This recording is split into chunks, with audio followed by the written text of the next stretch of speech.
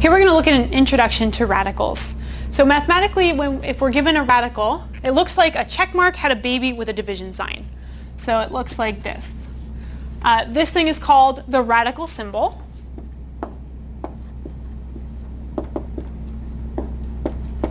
And then when there's a number in there, let's say n, that thing itself is called the radicand.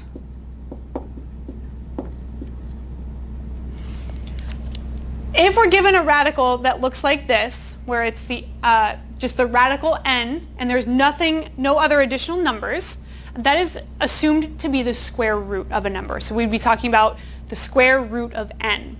It is itself an operation, much like addition or subtraction, but it's a little bit different because it only requires one number. The square root of n, so that's what number times itself is equal to n, will be the square root of n. Other times with radicals, there could be what's called an index. So we could see a little 3 here, or a 4, or a 5. So that guy here is called the index. And that's changing which root we're finding. So if there's no number, or if there's an index of 2, that would be the square root.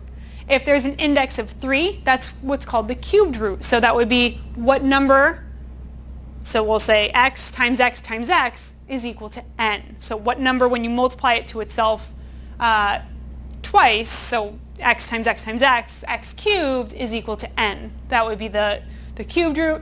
If it has an index of 4, we're looking for the 4th root. 5 would be the 5th root. The next thing we want to talk about, we're going to focus only on square roots for right now and for the next few videos. So the question is, if we have the square root of x squared, is this always equal to the square root of x squared? So are these two expressions always equal? We might try some examples. Okay, well, what if x is, let's keep it nice here, we're taking the square root of a number, so think of a perfect square, 4. What if x is 4? Will this hold up? Okay, well, that would be the square root of 4 squared. The square root of 4 is 2, and 2 squared is 4. Over here, the square root of 4 squared, well, 4 squared is 16, and the square root of 16 is 4. Cool, it worked. Does that mean it always works?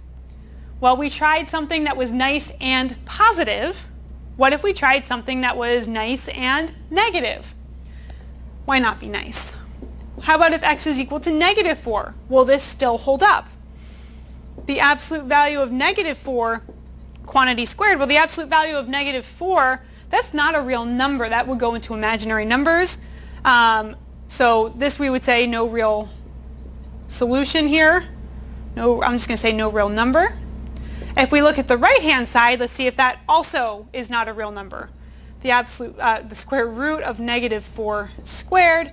Negative 4 squared is positive 16, and the square root of 16 is 4.